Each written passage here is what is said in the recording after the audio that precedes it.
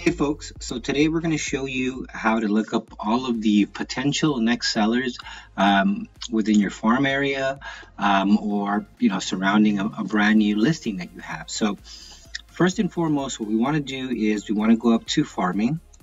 Okay, so in our previous video we did a radius search. Today we're actually going to do a boundary search, and I want to show you how that works. So we click on boundary search. Our box for the address is actually going to come up here, so you can go ahead and click in it, and let's go ahead and let's try this property today. 9043 Gallatin Road in Downey.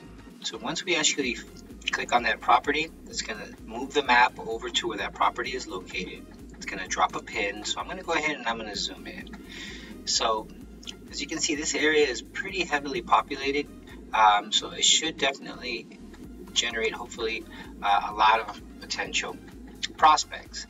So just right now as the map is actually rendering, so as you can see, my pin is already next to my mouse. As I move my mouse around, my pin is already ready to go, right? So all I need to do now is start clicking on the screen in order for me to kind of begin drawing my box. So let's say I'm going to click here, click there, and now I'm basically just clicking on the screen to draw my box, right? And it doesn't have to be a specific box. It can be a shape just like the one I'm drawing.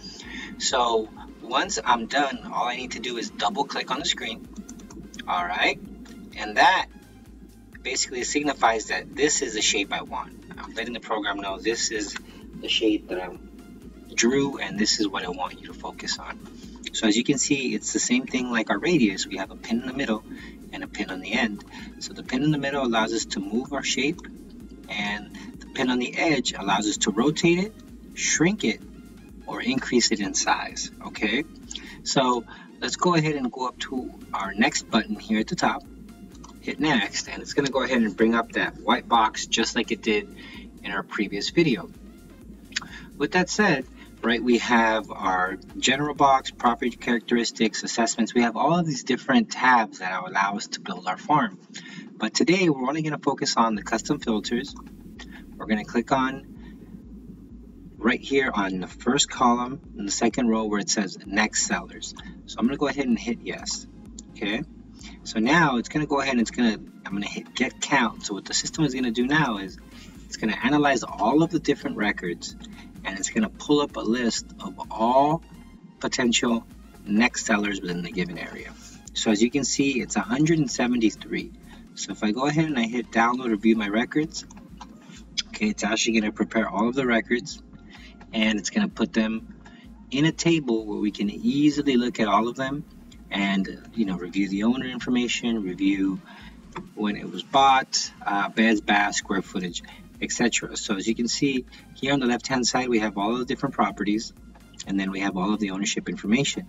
Now a question that everybody asks is how can it predict who's going to sell next? So what the program does is this box or this shape that we drew, it analyzes how long everybody has owned their home in this area. So for example, if we use a number of 10, right? So everybody in this shape has owned their home on average for about 10 years. This means that anybody who's approaching their 9th year of ownership, their 10th year of ownership, or their 11th year of ownership is someone who is most likely to sell within the next 12 months based off the overall average of the shape, which is why we see here a +1, -1, right? -1 being 9, +1 meaning 11. So that's the way it definitely comes up with the prospective next sellers in any given area. So now that we pull up our data, right, we can go ahead and again save our farm. We can send the data. We can edit the search to add any more criteria. Maybe we want only homes with a pool, or maybe only 2-story homes, or homes between a specific bed and bath count. So we can definitely add all of that different criteria in there to further refine our actual list. So that's as easy as it is to generate a farm for prospective next sellers. Thanks, everyone.